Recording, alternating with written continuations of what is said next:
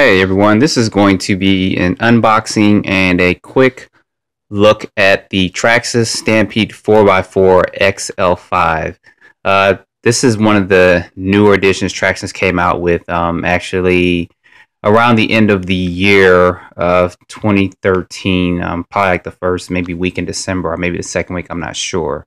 So I picked this up from towerhobbies.com, and I actually got it there because they actually give you pretty good discounts and offer free shipping and stuff. So I normally try to get as many kits as I can from Tower because they do offer you some pretty good discounts.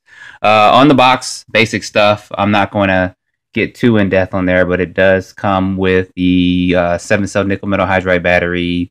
It gets a 2.4 gigahertz radio, but it also gets the Titan 12-turn motor and the XL5 speed controller. Other features on this box, not too much to catch the eyes, but it does tell you in several different languages what you actually get in the kit, what's in there. You do still need double A's, as it's stating there.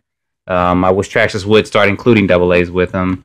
On here, just telling you once again, about the stuff that comes in it. I did pick the red one. And what is this on top? This is just telling you about some of the features of it. It does come with the, as they call it, torque control slipper clutch. It does get the shock guards, splash proof ESC, bell crank steering. Hopefully they still have the ball bearings in there. They didn't take those out. Revo style differentials. What I am noticing is that this gear does look a little different than the one that comes in the VXL, so that's going to be interesting to see if that is the same one or you actually have to buy an upgrade for that.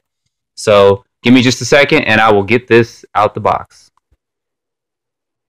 Okay, here we are with the truck out the box. We'll go over what is actually included with it real quick. Not sure if this flash is too bright, so I'll go ahead and get that off. Basic Traxxas stuff. Comes with a wall charger, shock spacers. I hear metal in there, so that's got to be the 4-way tool for the tires and wheels. And they do actually give you the extra battery clip to fit a larger style battery in there, which is good. So you could probably fit some bigger 2-cell lipos in there if you wanted to do that. And instructions, looks like they give you a couple extra stickers too in there. And of course, a manual. The radio is the standard Traxxas TQ radio. It is 2.4, so that's good. And man, they got styrofoam everywhere. It is the standard Traxxas radio, but it is now the 2.4, which is good. It has basic features on it, which is fine for the purpose of this truck and what they're trying to do for it. Don't need too much with this. It does use 4 double A's with it. So now getting to the truck real quick, I can tell you guys right off hand, just by knowing Stampedes, I've had so many of them, that this does sit a little bit higher than a normal Stampede. It looks like it may be about an inch higher or so, or maybe not an inch, probably about a half an inch higher. But it does look taller than a regular Stampede 4x4 VXL. It probably is because of these tires. This is one thing that's probably attracting a lot of people to this. These tires, I can't tell if it's got foam in it or not. But they do have a pretty good compound. I do like that tread on it, that old tractor trailer tread look. So I don't think these tires have foam in it because it doesn't feel like it. I don't think they do. Which, for this type of tire with this type of hard compound, you won't have to worry about ballooning too much because the rubber compound on this is going to be pretty sturdy. So actually, when you're getting up to speed with it, you don't have to worry about them ballooning out or turning into pizza cutters with that. As far as the body's concerned, they did change the paint job just a little bit. Let me turn this around this way so it's a little bit better to see. They look like they changed the paint scheme just a little bit. I kind of like this a little bit better. Yeah, I think I do like this a lot better than some of the other ones that they've had. I wish they would actually do this in like an orange color, but anyway, as far as the shocks go, I think that Traxxas has actually been doing a great job on getting a lot of their ready-to-run kits with some decent shocks and also some decent oil in them coming out the box. It does have spacers in the front that you can maybe and maybe not see there. I don't know if you can see that there. It does have spacers in the front, but it does not have shock spacers in the back. I'll get the body off in just a minute. Everything else seems to be the same with this as far as body-wise. They just painted it just a little bit differently, which is fine with that. So let me go ahead and take this body off to see what's underneath. What they give you here, basic nickel metal, 7-cell battery pack 8.4, which is fine. Fine to run actually with this brush system that they've given with it. So I'll probably charge that up and try to get a running video up a little bit later on. Basic instructions. Don't feel like reading all that right now. What is interesting though is that they do include the antenna tube and stuff, but this wire is actually really long. And don't know if you guys noticed that, but I just noticed this as well. There is a hole right here in the body so that tube can extend out. I'm not sure why Traxxas did that, but I will be tucking this wire probably in more because I don't want that to stick out. That's just going to take away from the look of the truck. They did include the Titan 12-turn motor. I know a lot of people have had problems with this. I think I've run these maybe once or twice, and then I've always exchanged it out. I think part of the problem with the Titan 12-turn is running these on a LiPo. I don't think they can really take running for a long time at the 7.4 or really 8.4 volts before the LiPo kicks in. So that may be one of the problems with it. And then I've known other people to actually not have any issues with it, but they've kept their motors pretty well maintained. Putting that in this type of truck, I'm not sure how that's going to hold up, but we'll find out once I take it out for a run. I'll probably run like 2 battery packs through it. A couple other things that Traxxas has done that seems to be different. Just notice these. They actually put these foam spacers on here to help protect your body a little bit more, which is good. That's something actually good and unique that it's about time they started doing that. Get this off real quick. Just more instructions and warnings and everything else with that. Other things that seem to be different, of course, it does not come with a wheelie bar, which I think for this type of speed this truck's going to give, I don't think you would need one anyway. The box does say 30 plus miles per hour, but I doubt it'll hit 30, but probably hit more like 20 or 22 if that. They did include the shock guards. Here's some more of that foam sneaking out on me.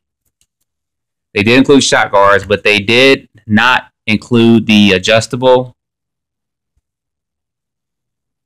camber links here, which, like I said, for this type of vehicle is fine. I think that they were trying to save a couple of bucks and not include that in there.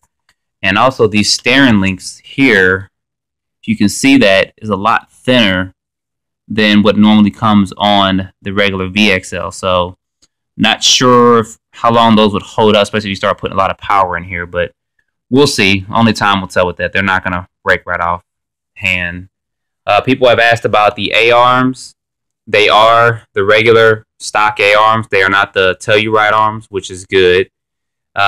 Looking under here, they did put in here the 2056 servo instead of the 2075 that comes in the VXL. And they also got a plastic drive shaft.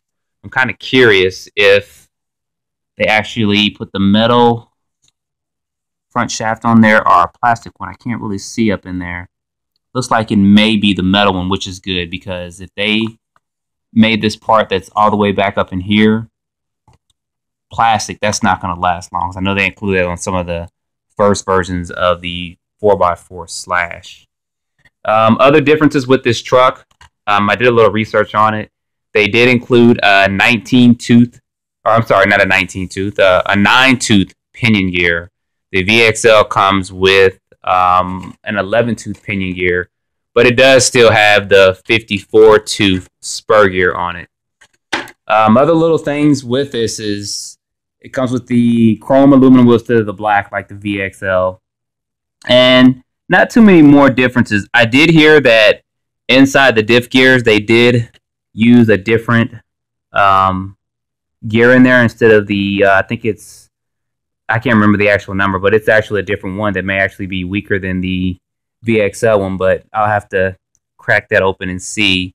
It does seem to have bearings throughout, and that looks a little different, but it's probably just cleaner up in there. But yeah, that's bearings. I don't know if you guys can see that, but it does have bearings up in there. So I will try to get a running video up of this tonight.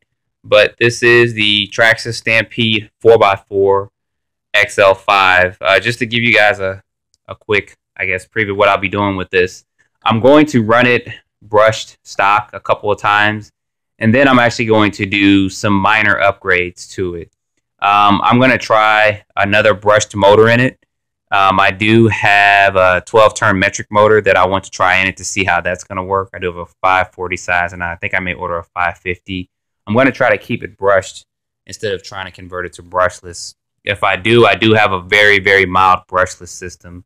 But I'm really not trying to put a lot of power into this truck. I want to kind of keep it as a monster truck. And I do kind of want to do some bashing with it. But I don't want to have it so much power where it's doing wheelies and I can't control. I know some people like that. But I've had Stampedes before and they were fun when I did it. But it also had to do a lot of maintenance on it as well. So stay tuned for a couple more videos up on this. Like I said, I'll try to get a running video where I run it for about maybe 5 minutes or so, or until the battery dumps just outside or whatever, so everyone can see how this performs. Have any questions or comments, be sure to put them below. And be sure to also like and subscribe to my channel. And if you want to see some other things with this truck or anything else, just hit me up and let me know. I do have a light set I'll probably put on it as well. I think that'll help it stand out a little bit more. So stay tuned.